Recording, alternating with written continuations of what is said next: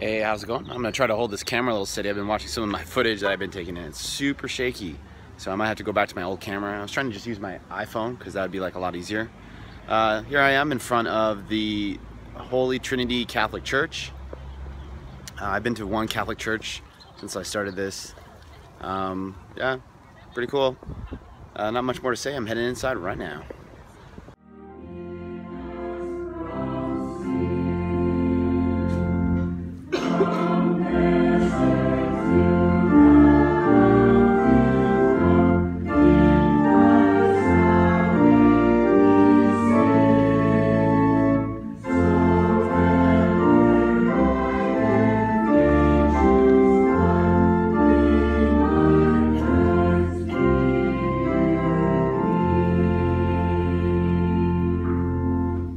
In the name of the Father, and of the Son, and of the Holy Spirit. Amen. May our Lord Jesus Christ, who calls us to turn away from sin through this Lenten season, be with you all. Well, here I am, and once again, it's raining. This is like the 3 out of 6 Sundays that that it's been raining pretty hard. I'm in Los Angeles right now, so that's kind of funny.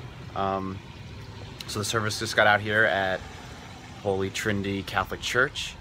If you've never been to a Catholic church, they usually have like a book that I think is, let's look like pretty published, right? Like it's like a bound book, and it kind of has it broken down by date.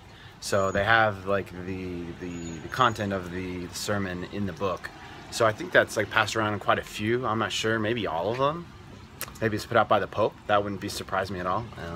I'm sure if I did a little research I could find out, but I kind of like to see everything with fresh eyes rather than do a lot of research beforehand. So sometimes in these videos I don't know what's going on. That's because I don't like to research. I just like to figure it out as I go along, so that way I sort of see it for the first time, right? Without any preconceived ideas.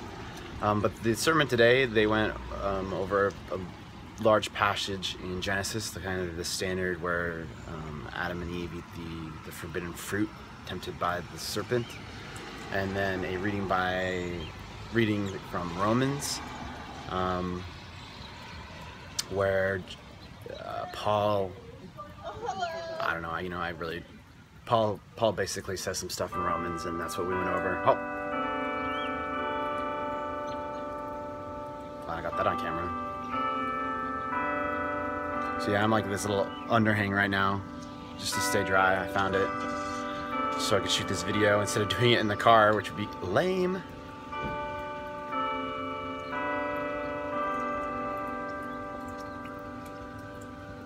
Got some cool pictures, pretty happy with that. There's the bell, and I'm done. See you guys later.